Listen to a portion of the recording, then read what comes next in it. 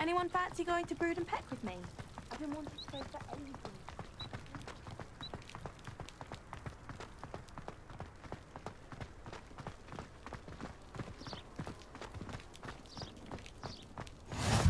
I cannot tell you how nice it is to breathe fresh air after being cooped up in ancient ruins. Actually, it's safe to take it as an elective class, believe me. I believe you. Though I suppose you would not really call it elective when your mother was the one who elected that you take it.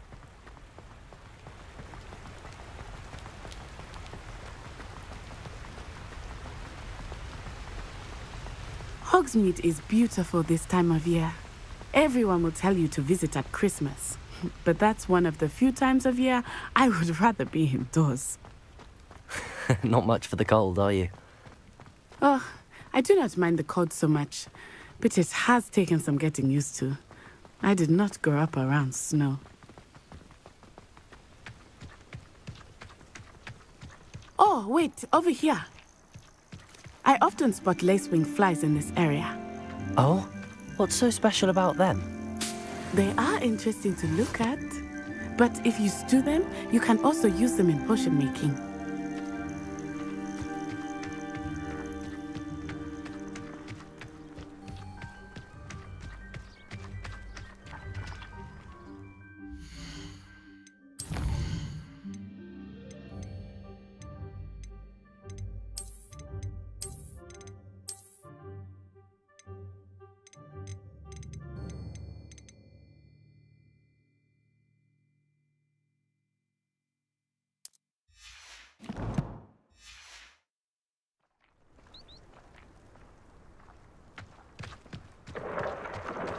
Look, from the Forbidden Forest.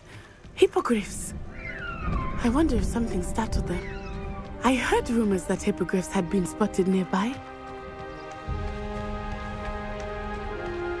Do you think Poppy's already seen the hippogriffs? Absolutely. Likely already named. That's the Forbidden Forest on the left. It's off limits to students, as the name implies. Why is it off limits? The professors claim it is too dangerous.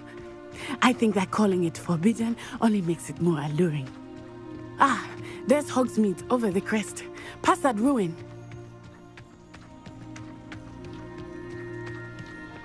I would spend all of my time exploring if I could. I confess I was surprised when Professor Weasley mentioned that you knew the area, since you're relatively new here. She said that? She knows more about me than I had thought. I will say, while I certainly learn a great deal in class, much can be gleaned outside of the castle walls.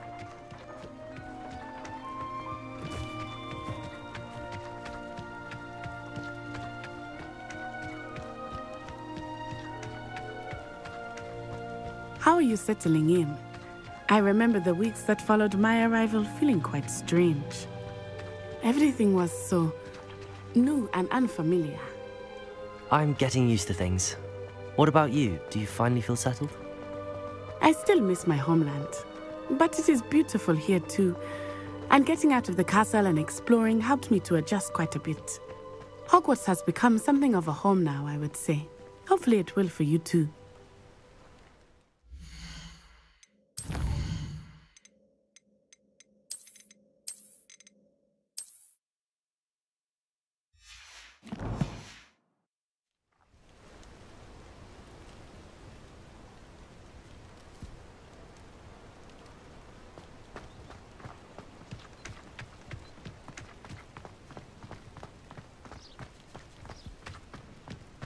Mr. Moon!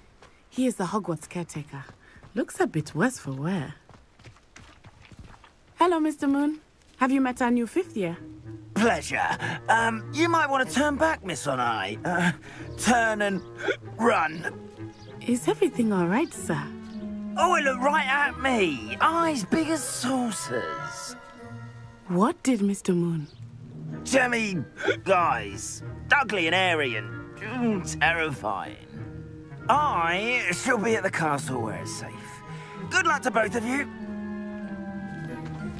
Poor Mr. Moon, a demiguise. I think he had too much fun in the village. I will say that I have never seen him in such a state. Nearly there. There is much to see outside of the castle walls, not just Hogsmeade. I am happy to explore whenever you'd like. Rumors being what they are about goblins and such, it might be nice to have a friend with you. I'll keep that in mind, Natty. Thank you.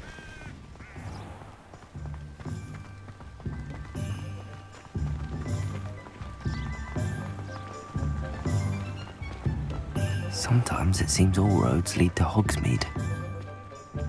And here we are. It is hard to know where to start. The Three Broomsticks is the place for butterbeer.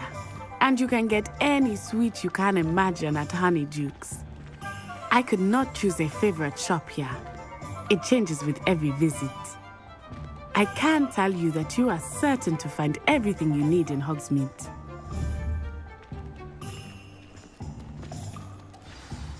Professor Weasley said that you need to get potion recipes, spellcrafts, some seeds, and... A new wand. Of course! You will enjoy Mr. Ollivander, and I am keen to see what you will do with a wand of your own. You should be able to collect everything you need and still have time to explore a little as well. Experience Hogsmeade at your own pace. We can meet up in the town circle when you are finished. Enjoy yourself. I will see you soon.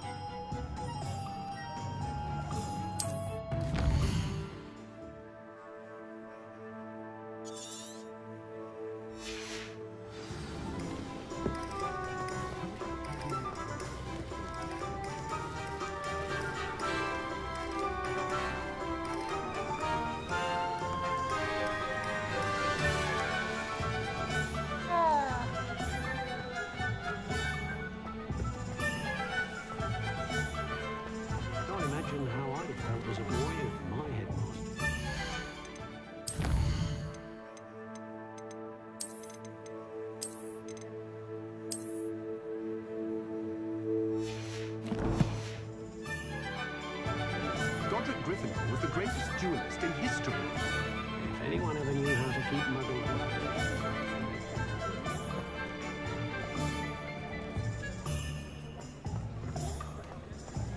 I wonder if they'll ever find that golden snitch.